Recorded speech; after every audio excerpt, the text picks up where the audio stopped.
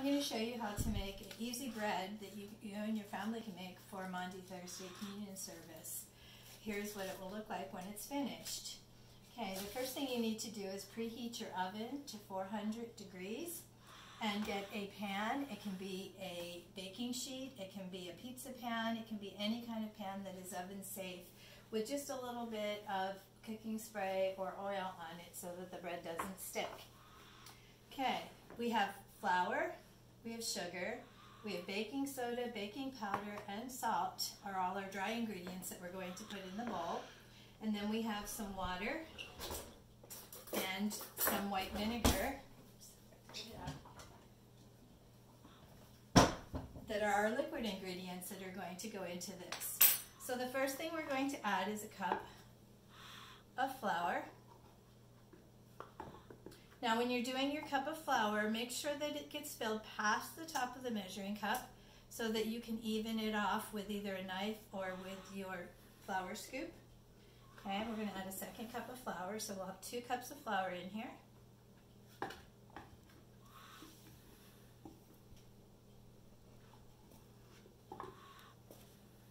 Okay, we're also going to add a half a tablespoon of sugar. If you like things a little sweeter, you can add a whole tablespoon of sugar. So I'm just filling mine about halfway and spreading it on top of the flour. And then we're going to add a teaspoonful of baking powder, baking soda, and salt.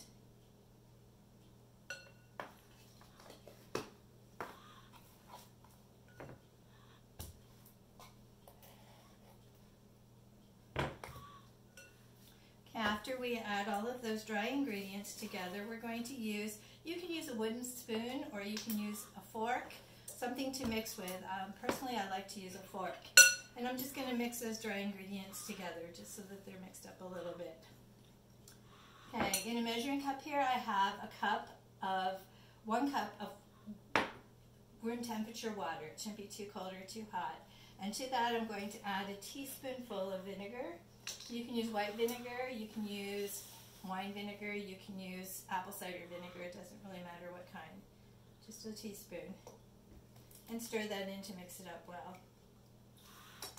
Okay, now to mix these together, we're going to, with one hand, stir around the flour so that it keeps mixing.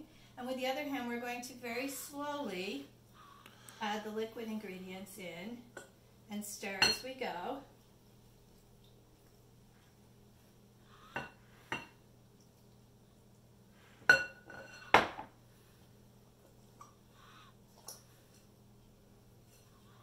Make sure you scrape the bottom of the bowl and get it all mixed in well.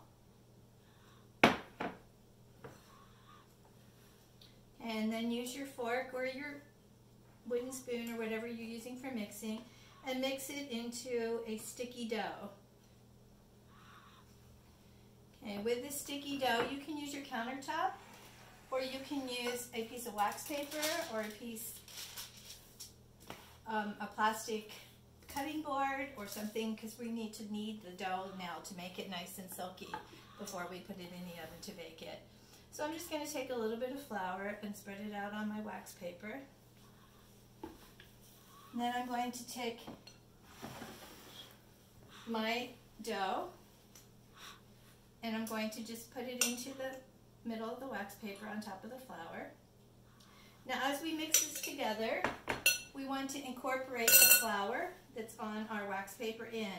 So we're going to knead. To knead, we need to fold the dough in half and then just kind of pound it down with the heel of your hand. Fold it in half and pound it down with the heel of your hand. You want to keep doing that until it's not sticky anymore. Until instead of a sticky feeling, it has more of a silky, smooth feeling to it. This will take about 2 to 3 minutes. Your kids can help with this part of it. And then when we go to put it onto our sheet to put into the oven, it can be whatever shape you want. You might want to make it into a bread loaf shape, a square, or a rectangle. You can make it into an oval. You can make it into a circle or whatever shape you want. But make sure it's not too thick. It needs to only be about 1 inch to 1.5 inches high, because it's going to rise in the oven, and we want to make sure that it bakes all the way through when we're baking it. It will bake for 20 minutes at the 400-degree oven. Halfway through that time, at about 10 minutes, you're going to want to brush it a little bit over the top with some milk if you like a softer crust. If you like a tough, harder crust, then you can skip that step. Okay, after 20 minutes, when you take it out of the oven, you're going to brush it with some butter, melted butter, okay, to give it a nice smooth texture on the top. Okay, so mine is ready to go into the oven now. I'm going to take it off of the wax paper and I'm going to put it onto my baking sheet.